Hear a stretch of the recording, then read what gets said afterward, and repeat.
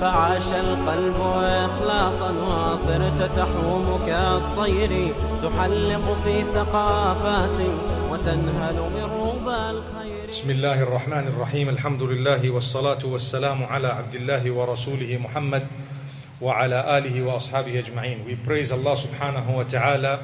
We send blessings and salutations upon Muhammad sallallahu alayhi wa sallam, his companions, his household. We ask Allah to bless them, to bless every one of us, and to grant us goodness. My beloved brothers, sisters, it is important for us to realize that the Sahaba radiallahu anhum, who were the companions of Muhammad sallallahu alayhi wa sallam, the majority of them were mushrikeen prior to entering the fold of Islam as per the propagation of Muhammad sallallahu alayhi wa sallam.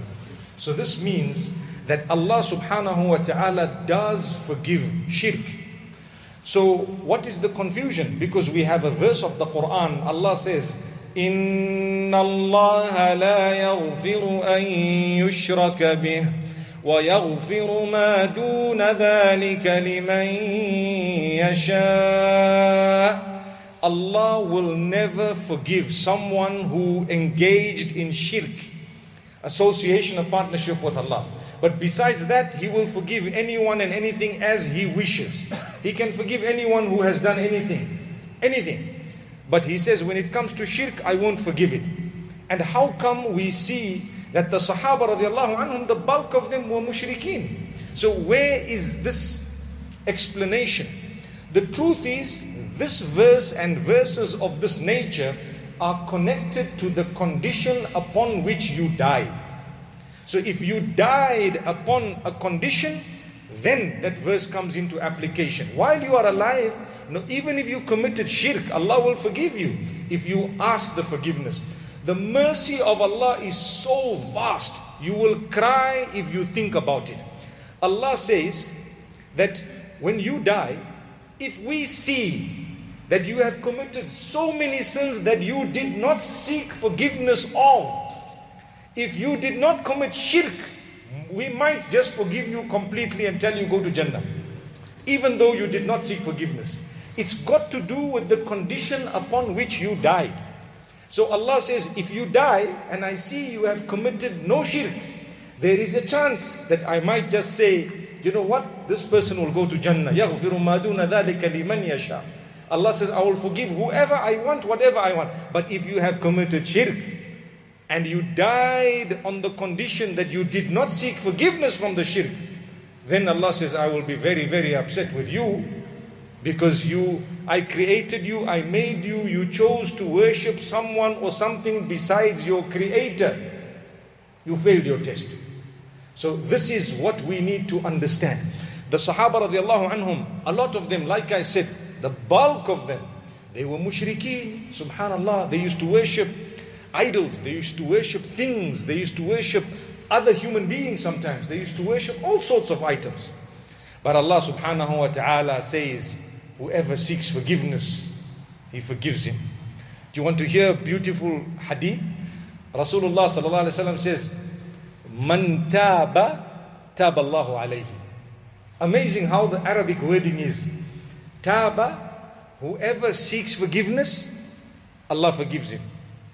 This means never doubt when you seek the forgiveness of Allah that Allah has not forgiven you. Don't doubt that. Meaning, don't doubt by thinking that Allah has not forgiven you. Don't ever doubt the forgiveness of Allah. No matter what you've done, if you were alive, you sought the forgiveness, then Allah subhanahu wa ta'ala will forgive you. Now, this evening I want to go through a few examples of the concern of the Sahaba radiallahu anhum who were Muslimin. Now they were Muslims, and then they did a few wrong things. They were concerned. How that concern drove them to seeking the forgiveness of Allah. They were very lucky. Why were they lucky? They were lucky because they had the best of creation in their midst. They had revelation that used to come from the skies, and Allah subhanahu wa ta'ala used to reveal to Rasulullah sallallahu alaihi wasallam, telling him, I love Abu Bakr, subhanallah, I love Umar, subhanallah, amazing. Umar is in Jannah, Abu Bakr is in Jannah, Uthman is in Jannah. They were so fortunate. Imagine if we were told that. I always think about it and I say, Ya Allah, we are not told that for reasons, subhanallah, for reasons. May Allah subhanahu wa ta'ala grant us ease. But still, they were lucky because when they did something wrong, they could go to the Prophet sallallahu alaihi wasallam and say, "O Messenger, we seek the forgiveness of Allah and we ask you to seek for us the forgiveness of Allah." So Allah says, if the Prophet ﷺ seeks forgiveness for someone, Allah will forgive him unless he was an outright hypocrite. Like Allah says in the Quran, استغفر لهم أو لا تستغفر لهم إن تستغفر لهم 70 مرة فلن يغفر الله لهم. Hypocrites. A particular person from among them was Abdullah ibn Ubay ibn Salul. He pretended to be a Muslim, but he was not. He used to spy, he used to hurt the people, he used to try to divide the Muslims, he used to want the Muslims to turn away from Islam. So Allah exposed him so many times. And Umar ibn al-Khattab radiallahu anhu asked the Prophet ﷺ, can I beat him up? Can I execute him? Can I inflict harm on him? And the Prophet ﷺ used to say, don't do that. We don't want people later on to come and say, Muhammad used to persecute his companions. Sallallahu alayhi wasallam. We don't want that. This is why, even though he was a clear hypocrite, the Prophet ﷺ refused for anyone to harm him. And then he died one day. When he died, the Prophet ﷺ was called, obviously, to fulfill Salatul Janazah. Now I want to tell you something interesting about that particular time. Rasulullah sallallahu alaihi wasallam, whenever there was a janazah to be fulfilled, they used to obviously want him to lead the janazah, because the dua of the Prophet sallallahu alaihi wasallam is not like yours and mine. If he makes a dua, it has a different value. It's not like anyone else's. So they would want him to come. He would seek the forgiveness of Allah subhanahu wa ta'ala for this particular person who passed away. And it would be a means of blessing that the Prophet ﷺ made the dua for them. But he used to ask a question. You know what the question was? He used to say, "A'alayhi daynun?" Does this person owe anyone anything? If they said no, he said, "Allahu Akbar." He started the salah. If they said yes, he would turn around, walk away and say, "Sallu ala sahibikum." He says, this man owes someone something. You people do the janazah, I'm going away. This hadith shows us how severe and serious it is to be owing people things. Try and sort it out as soon as possible. Because even to borrow from someone, it is a last resort in Islam. I hope we understand this. We've spoken about it in the past. When we borrow from people, it should only be a last resort, because I promise you, if you die in a condition where you owe someone something and it was already owed. You see, there are two types of debts. One is a debt where someone gave you time to pay. For example, a person says, look, I lend you 1,000, you need it, pay me after 2 years. If you died after 1 year, it's not your fault. They take out the money, they can give the person. But if the 2 years passed and they are following you, then you pass away, it's a problem. The same applies to Hajj. My brothers, my sisters, let's listen to this. People say, I owe $20,000 still for my house. How can I go for Hajj? My brother, your house and your business, a lot of the people who are absolute millionaires, they owe huge amounts to the banks because, you know what? They have taken overdraft. Today, I don't want to speak about halal and haram. We're talking of a reality on the ground. And they will tell you, I owe the bank so much money, how can I go for Hajj? But they're driving the latest vehicles, they're living in the top houses. So let me explain to you. Two types of debts. You have one where you owe it immediately. People are following you because it's overdue. If it is overdue, you cannot go for Hajj, you must first pay your amount. But if it is not overdue and you have been given 20 years to pay, 2 years to pay, 5 years to pay, you make sure that you have enough that during the time of the Hajj, the amounts you will be owing have been covered. How much electricity bill will be for so many months, it will be covered. What your water bill will be covered. What your expenses and costs for food will be covered. Even though you owe 200,000, your Hajj is still farad on you if you have that type of a debt where it's not immediately overdue or due. I hope we understand this.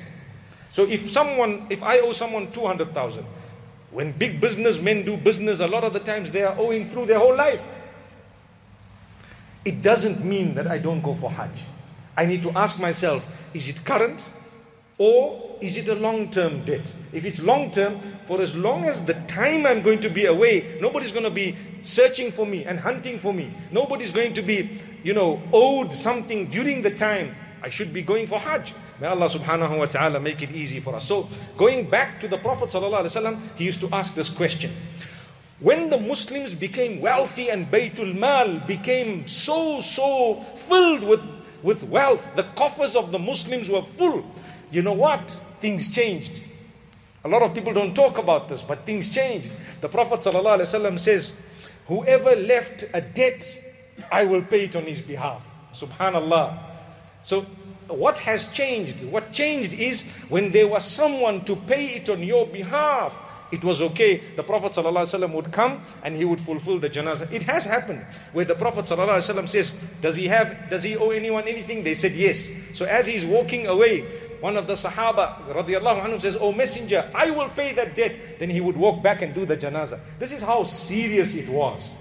But when the Muslims became wealthy, in the Muslim lands became very wealthy, like I said, the coffers were filled, then what we call the Ministry of Finance today would actually pay the debt of everyone. A few days ago, I read an article in the paper where the Amir of Kuwait, this is a reality, I'm just mentioning it just to show you that it does happen. He made an announcement to say, anyone who is jailed because they owe someone money, we will pay that money for them and release them. This was a few days ago. You can read it in the papers. It has happened. So this goes to prove that from the beginning, the Prophet ﷺ's time, that was the custom.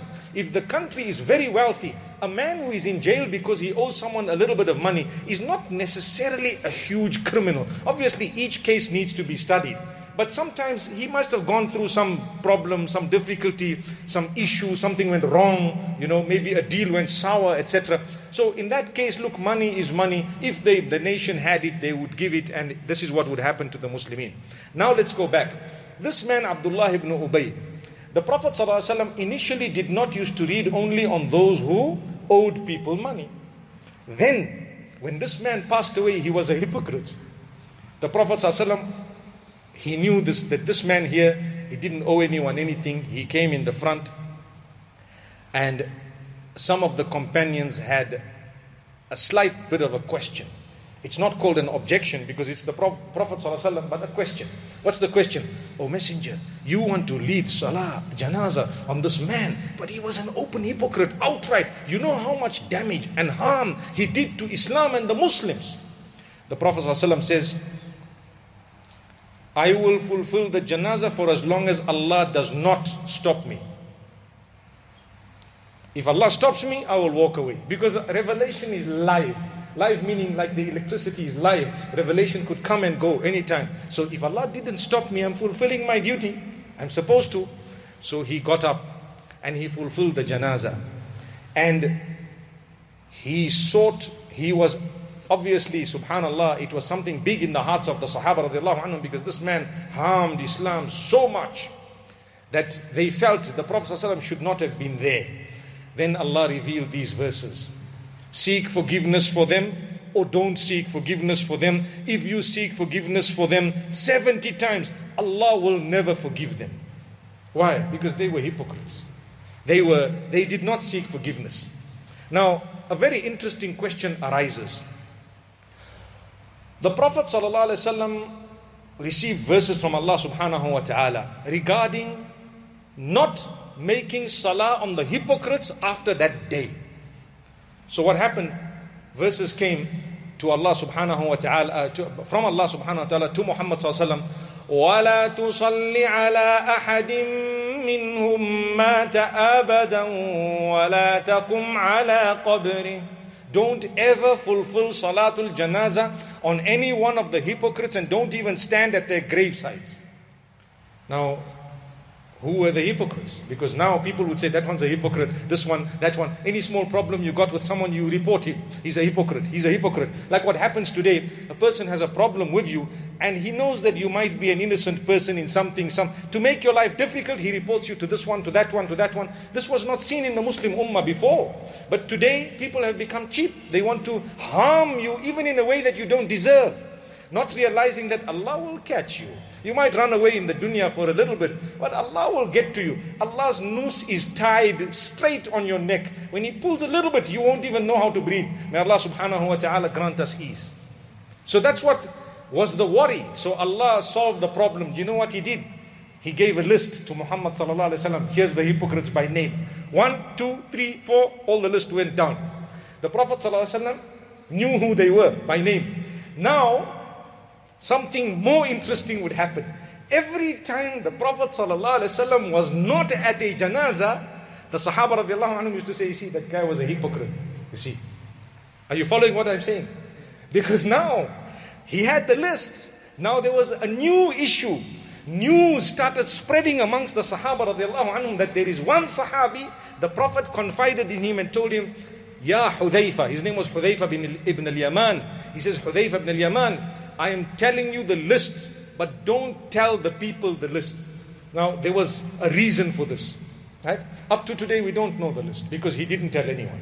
He said, I couldn't tell. You know, sometimes we hear a story, and this is something on a lighter note, right?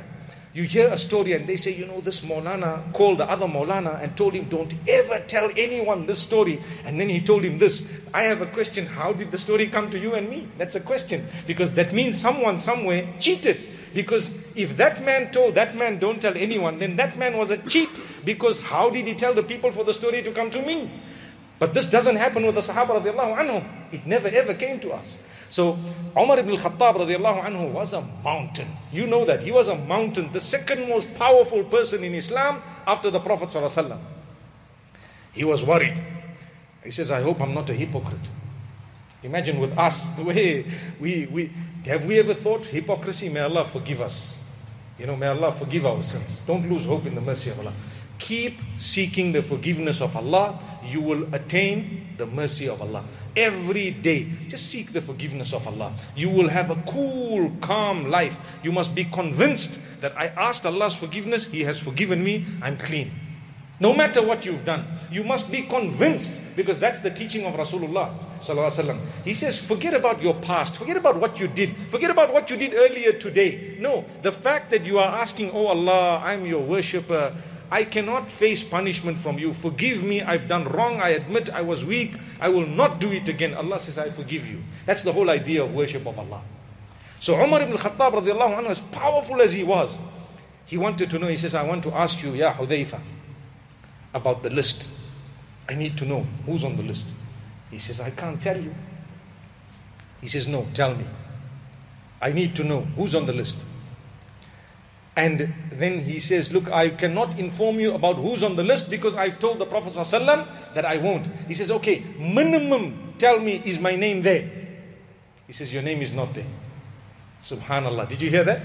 Minimum, tell me, is my name there? He says, no, your name is not there. So he didn't give him the list, but from that, we now know that Umar ibn Khattab was not a hypocrite. May Allah subhanahu wa ta'ala protect us. Because later on, somewhere, people would come and swear Abu Bakr and swear Umar and call him a hypocrite, not realizing that there was a reason why years back he asked, is my name on the list? And Rawahul Bukhari, it says his name was not on the list. Subhanallah. You follow? May Allah subhanahu wa ta'ala grant us goodness. So then the Prophet sallallahu alaihi wasallam, do you know what he says? According to one of the narrations, the Prophet sallallahu alaihi wasallam says that I was sent as a mercy. Listen to this. I was sent as a mercy to all the creatures, not just to mankind. I was sent as a mercy. Allah says, if you seek forgiveness for them 70 times, I will not forgive them. If I knew that by seeking forgiveness for them 71 times, they were going to be forgiven, I was going to seek that forgiveness 71 times. But what was meant by the verse was that no matter how much you seek, you cannot. Why? Why is it that the Prophet ﷺ is going to ask for forgiveness for these hypocrites and Allah says, I won't forgive them? Why? There is a reason. Let me explain the reason. It is the same reason that Allah told Ibrahim alayhi salam that your father, don't seek forgiveness for him. But now why? Because he was an enemy of Allah. He chose his path. Now let me explain it to you with a powerful example that is simple, but it will bring it to your mind. You have a child. If your child does something wrong at school, they did it once, they did it twice, they did it 3 times, and the school expels your child or suspends them. Right. If the child says, Dad, I'm sorry, I really regret, I really feel it's bad what I did, and I want to go back to the school, you can take your child to the school and you will tell the headmaster that, you know what, my child is apologizing. My child is apologizing. In that case, the headmaster might say, okay, look, you know what, no problem, let's take him back. Right. But what if the child does not apologize? The child did not want it. The child says, I was right, and if you send me back, I'm going to do the same thing again. Then no matter how much the father cries to the headmaster will say, you're a fool. You are seeking forgiveness for a child who doesn't want that forgiveness. They chose something else. They are telling you, you are wrong. If we bring them back, they're going to do it again. We would be foolish to take them back. Because the remorse needs to come from the criminal himself. You follow? So Allah says, if a person died on kufr, they chose that life. Why should you interfere between me and him now? By saying, oh Allah, forgive them. Allah says, you're wasting your time.